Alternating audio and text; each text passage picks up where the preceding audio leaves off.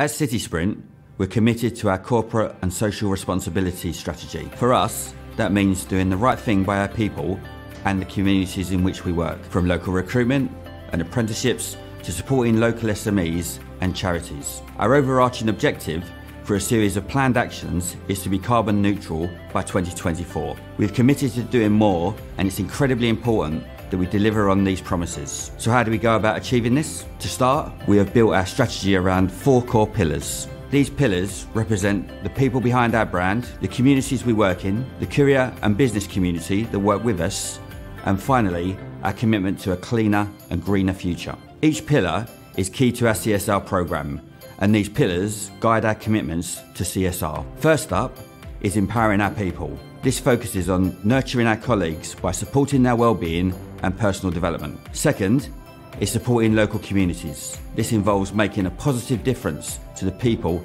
and communities in the locations that we are based in. Third is our commitment to backing business.